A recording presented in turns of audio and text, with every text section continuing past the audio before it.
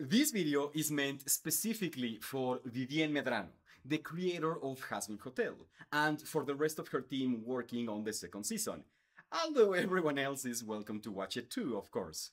Vivienne, thank you so much for creating Hazbin Hotel. I love your work so much, and now I want all my friends to watch it, because when you love something, you want to share it. But of course, you already knew this. You created these characters, you love them, and that's why you want to share their stories with as many people as possible. But of course, people speak many different languages, and for this reason, to share your stories, you often have to translate them.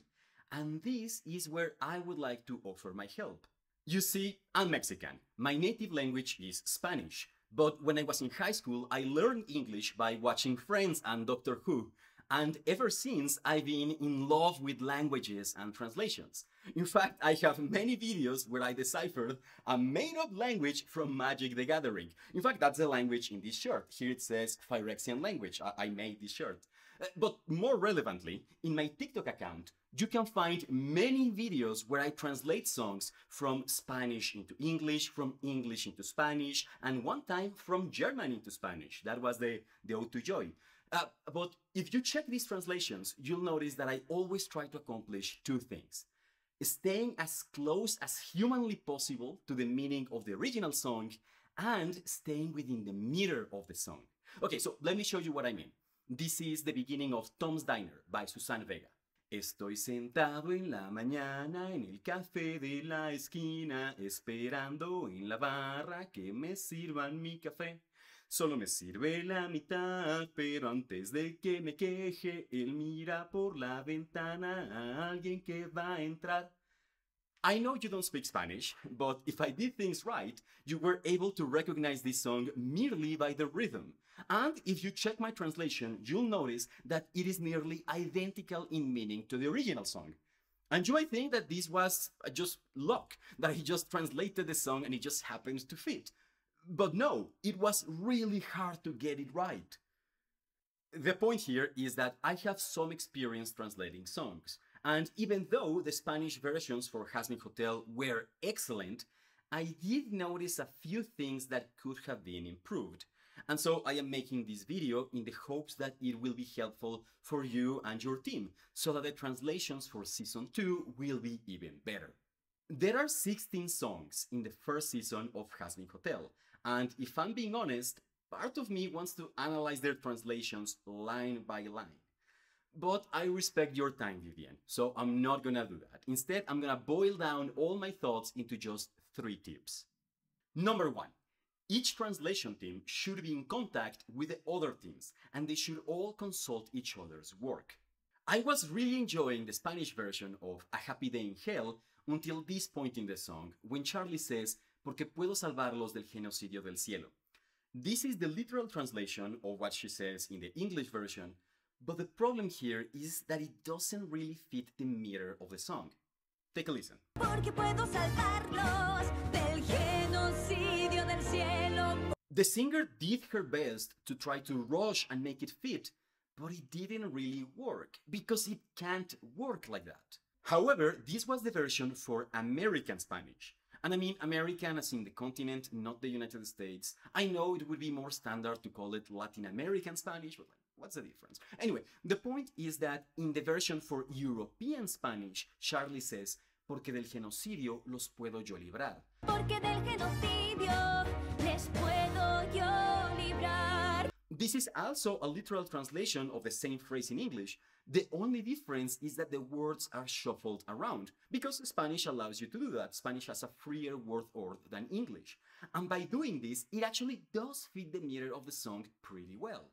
I am certain that if the team who did the version for American Spanish had seen this translation, they would have recognized that this line was a better fit, and they would have used it. But that didn't happen because they are not in contact. And the same is true for French. They also have American and European versions. And so they should be in contact so that if one version does something better, the other version can improve. In fact, all the translation teams should be in contact with each other, not only the ones for Spanish and French, because they can all learn from each other. And this might seem really weird, like, what could the Polish team possibly learn from the Japanese team? Because their languages are so different. But you have to remember that languages are diverse and universal, just like music. And for this reason, I cannot tell you what they will learn when they compare their work with their colleagues, but I have no doubt that they will learn something, and their translations will be better for it. Number 2, give them a list of key aspects of the song.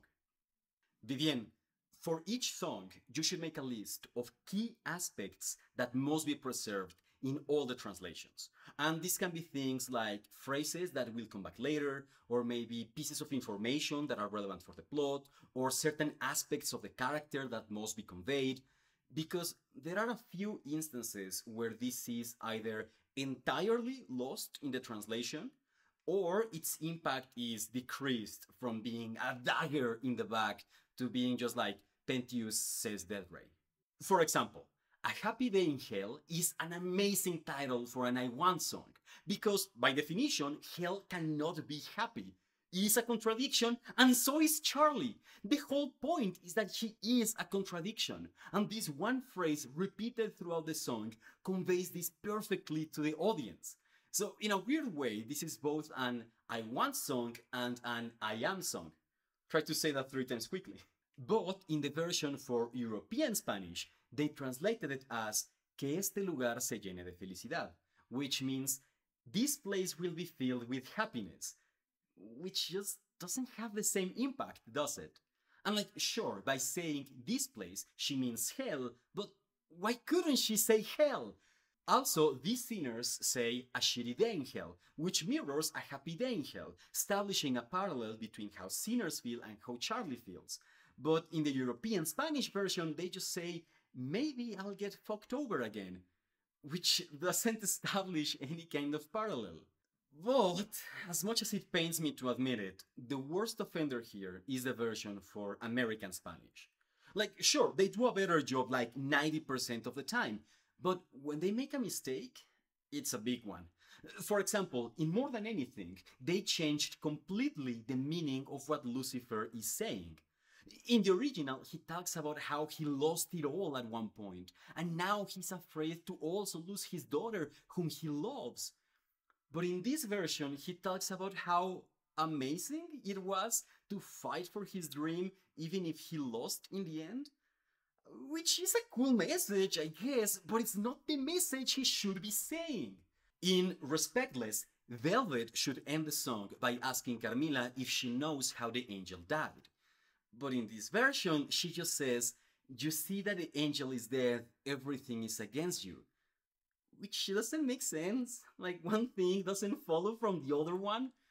And this one is particularly painful because the singer is slaying it. She's so good, especially when she says, "De la guerra con valor, de que son tus armas, y no." Like, she's really, really good. In fact, for me, this was the best version of the song, even better than the English one, up to this point. And this one mistake knocks it down because the song doesn't make sense anymore. Finally, when Alastor sings his solo in the last song, this version makes it seem that he is sad to have disappointed his friends. But of course, that's not right. That's not how he feels at that moment.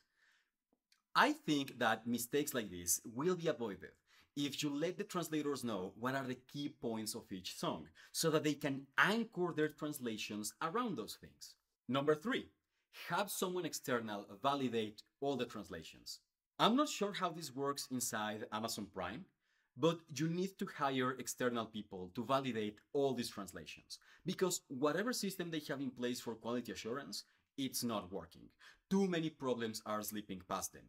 I've already mentioned a few of them and how they could be addressed, but this would be like an extra layer of protection, ensuring that nothing subpar makes it into the recording booth. Here are some problems that I think could have been avoided by doing this. In A Happy Day in Hell, Charlie should say, "I will get heaven behind my plan," but in this version she says, "I will make heaven a better place." In Hell is Forever, when Adam says, "When all said and done," this is translated as, "and someone there is a minor." Yeah, I don't get it either. I don't know what happened there, but I know this would be easy to fix. In the reprise for More Than Anything, Baggy should say, "You've already done so much." But instead, she says, "You can't do anything anymore." In Hell's Greatest Dad, when Lucifer says, "Whoa, this is missing," from both versions, actually. In You Didn't Know, Charlie should say, "You didn't know."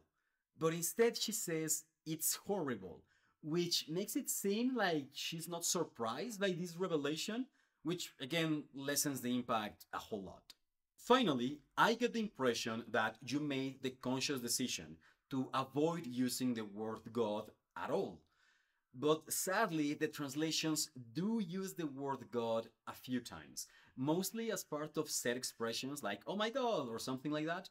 But if the original work made the effort to avoid using a certain word, then the translations should also do the same. And this would be super easy to check. There are many other things I noticed, but you get the idea. The point is that all of these mistakes are actually very easy to fix, as long as you catch them on time. And so you should have someone whose job is precisely to catch them on time. And that's it. That's my advice. But before I go, I want to point out a few things the translators did really well. One of them is poison. The version for American Spanish of this song is fucking incredible. It's better than the original one, especially when he says, "como quieras, cuando quieras, tantas veces como quieras." Oy, it's so catchy and so painful. Also, in the finale, they translated "after the battle, masterless cattle" as "tras la batalla, vaca sin valla," which is a nearly identical metaphor and it even preserves the rhyme. Good job on that one.